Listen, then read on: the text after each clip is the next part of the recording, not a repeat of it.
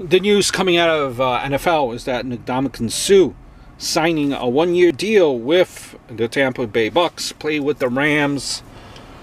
Played for my Miami Dolphins. You know, I really didn't hear much of him from the Rams. Started tailing off with the Dolphins, and you know, he's going with the Bucks.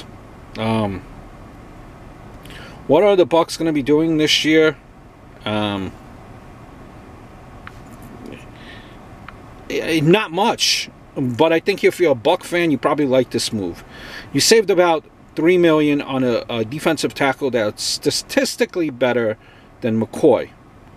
Plus, you'll be able to sign your drafted players.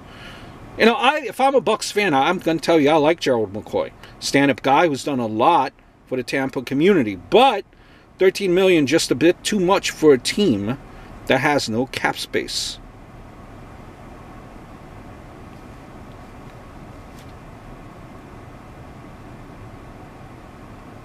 You know, Suh is a dog, like Kawan said, and you need more guys like this on your team. You have to stay optimistic if you are a Buck fan on this. I mean, yeah, I don't think you were going to get you know, Gerald McCoy back. That's too much of a loss there.